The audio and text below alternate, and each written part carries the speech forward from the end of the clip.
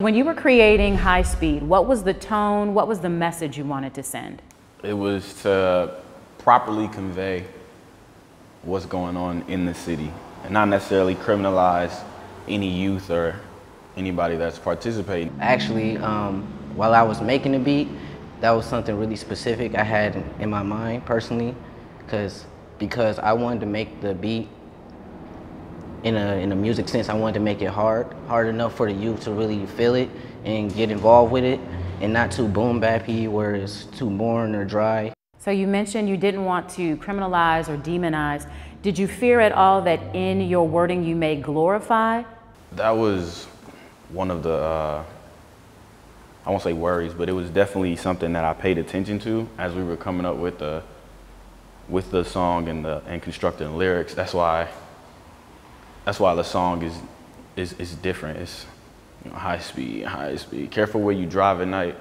The city's wild at night. Most of our kids die at night under the siren lights. I mean, there was a time when the majority of the time that our youth were dying, it was from gun violence, you know, but now it's switched over into Grand Theft Auto. At the end of the day, what do you hope High Speed will do for your listeners? I'm hoping it hits the youth primarily. I mean, we know adults are gonna listen to it. We know our following is gonna listen to it. I mean, our demographic isn't the age range that we need to be reaching.